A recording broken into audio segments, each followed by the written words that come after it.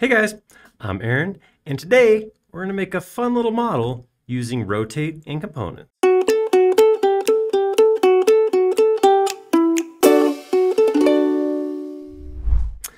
Here in the Skill Builders video series, we like to mix it up. Sometimes we talk about specific workflows to create a specific thing or how to use a specific tool. Every once in a while we like to go in and just show how some tools are used to just make certain geometry. This isn't necessarily a piece of geometry that you need to satisfy something specific, but hopefully an illustration of how tools can be used in a way that might help you in a future model. Let's hop in and take a look. All right, so I'm gonna create kind of a cool shape here. At this point, you've seen the thumbnail, so you know what's gonna come out of here. Where I'm working, I don't have a thumbnail, so we're still winging this thing. Let's go ahead and I wanna start with a sphere.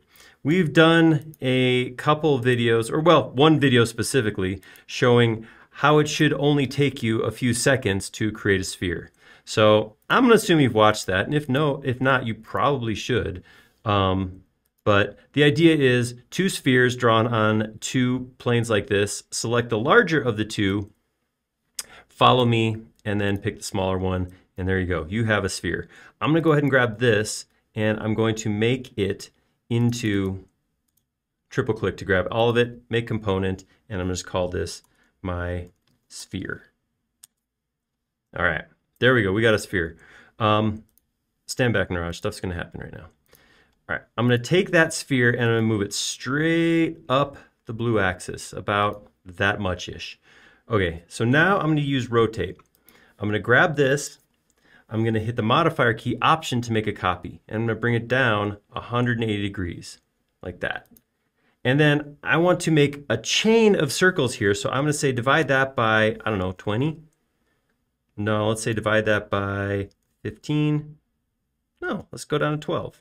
Yeah, there we go. All right, so I divided that by 12. I'm gonna grab that now, and I'm gonna make that a component also. I'm gonna call that sphere string. Sphere string theory, in theory. All right, I'm gonna take that and I'm gonna rotate that. I'm gonna go off of this middle again, and I'm going to take it and I'm gonna do this. I'm gonna make a copy. I'm gonna come all the way around. I'm gonna type in 360 degrees, enter, and now I'm gonna start making copies. I'm gonna say divide that by 12 and see how that looks. That's kind of cool. What if I can get to mush all the way together? Let's see if I do divide by 20. I need to go a little denser, divide by 24. That's kind of cool looking. All right, so you're already starting to get the idea of the kind of things you could make with this. I mean, obviously, if you ever want to make a Christmas ornament, you're here. You've done it. You've figured out how to do it. But obviously, there's some other things we can make with this. And the cool thing, this is the part I really wanted to key in on, because these are all components. There's a lot of things we can start to do, right? So I could come in here and I could delete every other one, and that's going to give me, you know, rather than a mush together thing, I'm going to have a series of pieces like that.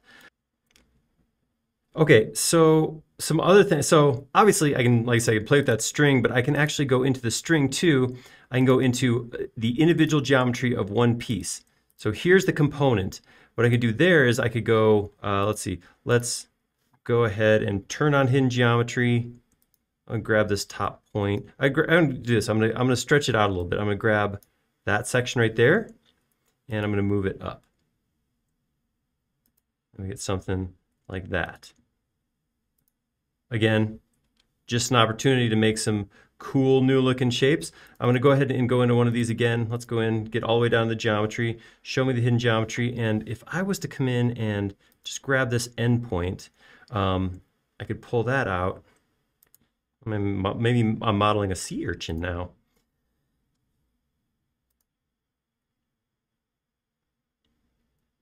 I can also play around with the scale of some of these items. So if I grab this one right here, so if I come in here, like I've been doing, I come in here and I modify geometry, I'm modifying everything for all the components. But if I select just this one, actually grab the container and hit scale and do something like, just take the whole thing up, make it bigger. See how only the ones around the middle are getting bigger? That's because I'm scaling the instance, I'm scaling the container on the outside and not the individual pieces on the inside. This lets me come up with, again, very unique shapes that I can work with to make whatever I want. So maybe I want to do that again, like maybe we take this one right here and scale that a little bit too. We'll go scale from the middle and kind of go up, not quite as much as the other one, but I guess it's going to kind of give me a tapering from larger to smaller. I could keep coming up here, grab this. The other thing to note that as I did this, because of the way that I created the component, notice how every time I do this, that axis switches.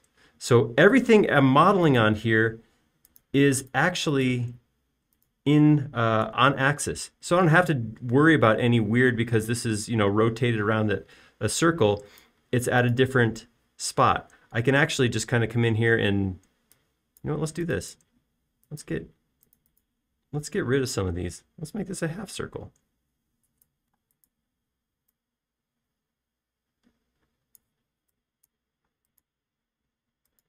I just made a yucca. So, yeah, I made a pretty cool shape there. I made it in a couple seconds. I made it with a couple of clicks. The idea here is when you go in to make these repetitive things, remember to make components, because the editing you can do afterwards becomes very quick, very easy to you know, switch things up. Because each of these are components, because I have a component that is, the components are copied into another component, it makes it really easy to make changes and make this maybe a little less. There we go.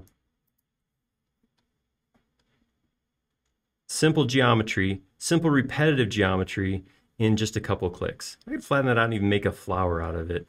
But yeah, just something to think about next time you have to make a repeating geometry like that, how you can use components to modify geometry and quickly and easily make changes. So this was just kind of a thought experiment more than anything else, which kind of brings me to a point that I really like to stress. If you've ever wondered, how would I go about this, or can I do this in SketchUp?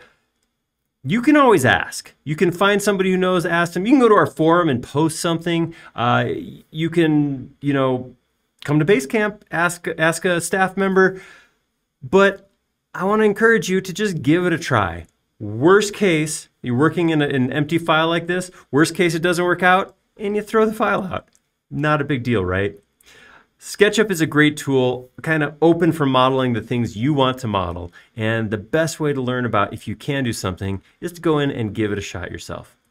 That was a little bit different than a lot of our skill builders, which is kind of a fun modeling experiment, but hopefully you liked it. If you did, go ahead and let us know down in the comments. If you liked it, click like. If you haven't already, please do subscribe. But like I said, most importantly, leave us a comment. Let us know what you thought of this. If there's models like this that you like to do, we'd like to hear about that too. We like making these models a lot. We like it even more when it's showing something you want to see. Thank you.